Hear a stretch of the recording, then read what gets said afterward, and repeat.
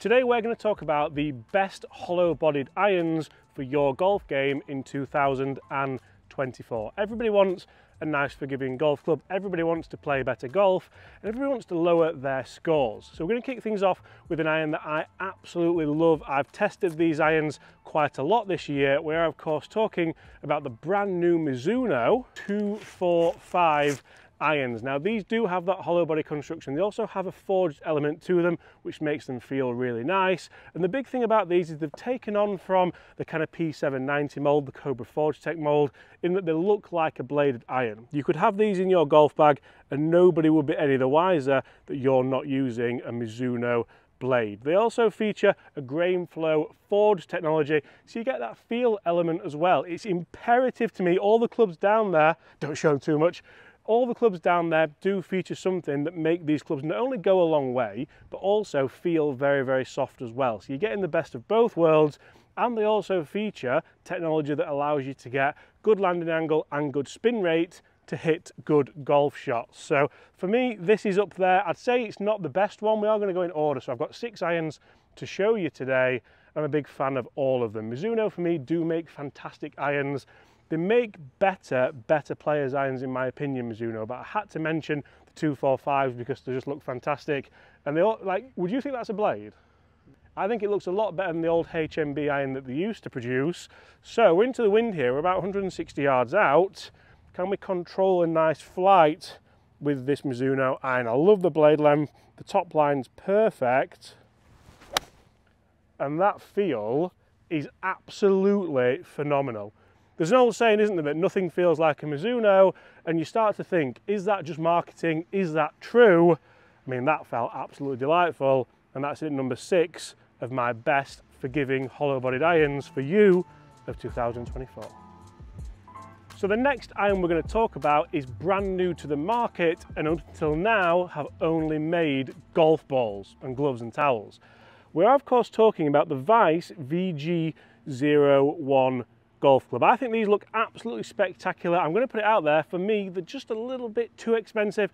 For a full set of these gorgeous irons, it's going to set you back over £1,000. They do feature a 3 times forged head and a milled finish, so you do get that kind of superior durability and feel. They're a 2-piece hollow body construction, so that creates one of the hottest faces in golf, Vice do claim. They have low offset, a thin top line, low CG, and they of course feature that increased bounce as you do move up. So for me, there's lots to go out there. They do look spectacular, and you can of course get them in like different color schemes and things like that. So for me, I think that's pretty good. I would like to think they were a little bit cheaper. I thought these were going to be on the lines of the kind of Tacoma mold, but they're not. Like I said, they're over £1,000 for a full set 4-iron pitching wedge. So they are up there with the creme de la cremes, the Pings, the Titleist, the TaylorMade, the PXG, things like that. They do feature their own little kind of shaft labels and things like that as well. So they've gone all out with their own brand, and they also feature their own grip. So True Temper do make these shafts, but like we said, they're definitely for that consumer or that customer or that golfer that's played the ball a long time, really likes them, really likes the idea of being a little bit different and a little bit out there. So for me, they definitely have to be in there, but I think for the price, I don't know if I'd be looking for something a little bit, I don't know, more mainstream than the VGI01. Very interesting name as well, isn't it? Like, it's a long-winded name, but we've got the 7-iron here into the wind. I'm going to put it out there, down at the ball, it looks spectacular. It probably looks better than what the Mizuno did. It's got that thinner top line, it's got really nice blade length, and for me, I really do like the look of that. This does look like a blade. There's no getting around, this looks like a blade. How does it feel, even compared to the Mizuno? Oh, look at that. Bobby, if it goes in, we're going to have to put them in the bag, aren't we? That's got to kick right as well, has it? Go on. Go on. Oh, honestly, that's why it's got to be in there. The Vice VGI01. Next up is what I think the best hollow-bodied iron of 2024. But there's a reason why it's coming in at number 4 of my top 6. There's also a reason why I've gone top 6 and not top 5 like I always would do. But as you can see, this thing looks remarkable. It really does look good. It's of course the brand new Callaway Apex Ti Fusion, or Ti Fusion, however you want to say it. So this features a fusion of titanium and different forgings for unmatched feel, superior ball flights and unmatched distance. That's what Callaway claim. It also features a really cool dynamic gold black shaft. It's kind of a nice stealthed out look, and I honestly think it's the best looking iron I've ever seen. It looks so good. It does mark up a little bit, so be aware of that. I've used these for a couple of rounds just for fun golf, to be honest, on sand-based golf courses, so fair enough. But it doesn't, I don't know, it doesn't look like new for very long, which, this is the elephant in the room, guys, they're £2,000. So I think it's fair to say, yes, they are very, very, very good, but we have irons down there that cost a quarter of that I think are better value. So we're going to talk about that a little bit later on in the video, but I think I have to have these in there. They also have the brand new Callaway AI 200 and AI 300, the Apex versions. They're very, very good. They're still rather expensive, and I think if I was going to spend the money on the AI Apex 200s, the Apex AI 200s, I'd probably just go for these. I'd spend that a little bit more because these do feel so good. They look so good down at the ball. They look spectacular. The blade length's phenomenal. The top line's perfect. I'm talking myself into it again. Every time I get these out of the bag or out of the office, I just talk myself into it. And they feel as good as they look. They perform as good as they look. Everything about them for me just screams these irons are fantastic. God, look at that down at the ball. They're just too expensive. And I know they're a kind of limited run, and I know they're not going to be for everyone. But that ball flight, I'm sorry, but that's ridiculous. And that's an 8-iron. I wish they were cheaper. I wish they were cheaper, and I think in 3 or 4 years' time, at the guys at Golf Clubs for Cash, somebody will find an absolute bargain. Or on the Callaway pre-owned website, because they run that now as well, don't they? So, yeah, TI Fusion, TI. Next up is a brand that's taken the golf world by storm, and they seem to be signing pretty much everybody in the golf space as well. We're of course talking about the Takomo irons, and these are the 101T irons. Now, I was lucky, I was one of the first guys to review the 101 irons when they got released. They were hollow bodied, they were forgiving, they were cheap, they were everything that people want. And I feel like Takomo have been very, very clever with their marketing and very, very clever with what they're doing with their clubs, because these cost around £500 to £600. I think you pay imports as well, depending where you are, so that's worth thinking about. But they feature a really, really nice forged head, and they feel as soft as anything. Not only do they feature that forged hollow-bodied head, they feature components premium. I've said the right words there in the wrong order. What's wrong with me?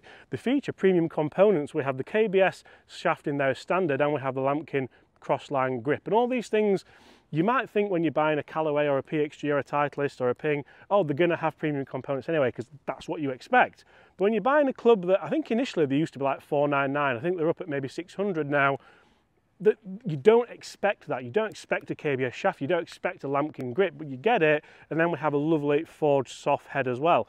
So really, how much technology would you anticipate in this club? Not too much, but if you get good feel and you get good performance, like I've put these up against, say, TaylorMade P770s, I've put them up against PXG 0317T irons, and they hold their own, they perform really, really well.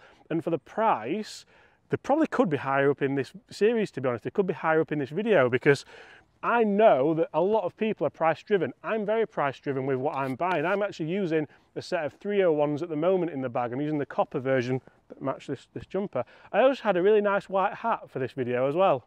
I see it. What have you just done? What have you just done? You placed the towel. I placed the white hat on the seat is what I did. What have you just done? What have you done? Your hat fell off. Oh my God. It's a nice blue tint, Bobby. But with this 101T, I feel like it was born very quickly after the 101, because Takomo knew that they wanted something for the lower handicapper that isn't just a kind of forged blade or a forged cavity back. And this, me and Chris actively say quite often, I would have these in the bag. I actually put the 4-iron in the bag for quite a long time for shots off the tee and for long par 3s, and I made quite a lot of birdies with it as well. I mean, that sound for that price is ridiculous. Oh, I've missed the green, Bobby.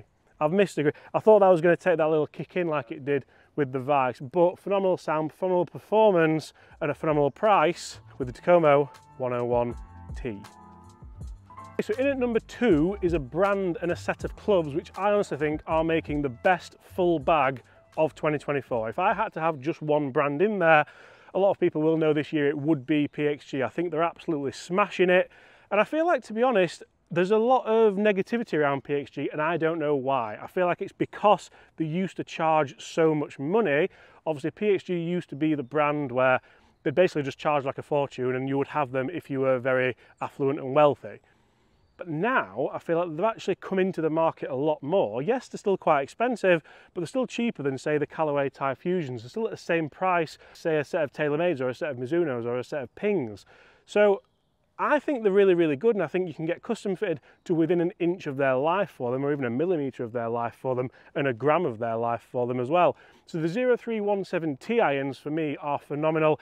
I would have them in the black finish. Like, I think it's a tiny bit more money for the black finish, but I think they look fantastic. And for me, these bad boys with that hollow body design, with that kind of milled aspect as well, feel fantastic. The amount of times I use these, and I have to look down here to make sure that they're not the STs and they're not the kind of bladed iron, because they just look that good. They look that good down at the ball. You'll see we have that central weighting to help with CG, and I actually really like as well that kind of bottom line. So you get that white groove. It's very Ping-esque. And when I went to the Ping factory, Ping actually said that they use that to measure the lie angles in the machines. So whether or not PXG do that or it's just for cosmetic, that looks really good on the black head, by the way, like really, really good on the black head. So for me, these are probably up there with some of the best. We have another club above them, and there's a reason for that. So you'll get that in just a second. It's gone really cold, Bobby, hasn't it? Yep. I'm absolutely freezing, but this is the PXG 0317T. And how's that for a strike? Come on, take the bounce then. Take the bounce. No. Nope. What's number 1? Number 1 for me is the OG of hollow bodied irons. Bobby, what do you think it is? I've no idea. He has no idea. It's the TaylorMade P770 irons. Now these are the new version, the 2024 version, and I think TaylorMade were kind of within a rock and a hard place with these irons, because the new, they probably had to update them a little bit. The old ones have been out a couple of years. We've got that hollow body construction. We have that through slot speed pocket. We also have that speed foam. Don't tell Costco, shh, because you know what I mean about the, yeah, there's a big lawsuit going on, isn't there? I can't speak too loud because they might hear us. But these are phenomenal, and they are the OGs. They were the first to do it. They feel really, really good. They actually feel a little bit firmer than some of the clubs that I've tested today or that I've shown you today, and if you like that, then you will really enjoy it. Numbers-wise, they hold up fantastically well, and the P790 was the iron that I think has changed golf forever. TaylorMade came out there quite ballsy, to be honest, and just said, look, try them, they're absolutely fantastic, and they were. Then they've got better and better and better, and the first iteration of the P770 was released, and TaylorMade called that the P790's little brother. So it's the club for the lower handicapper, but who still wants that air of forgiveness, still wants that good feel, and still wants a ton of performance. So I had to get them in there, I had to get them in at number 1, to be honest, because I think they've done that well with them, and they haven't ruined them. Because it would be so easy for TaylorMade to be like, yeah, we're going to keep smashing these out every year, we're going to keep morphing them and changing them. I'd love them in black. I think black irons just look fantastic. They did a copper version of the 7, did they do 770 copper? I'll put them on screen now, but I think they look really, really good. And for me, the blade length, the top line, everything just looks like you would want a nice traditional iron to look, whilst giving you all that performance and feedback. And that for me is the best of the bunch in 2024. Go in. You can't go wrong with any of these irons, really. See you all at the same time tomorrow. I'm going to fill these divots in. Goodbye.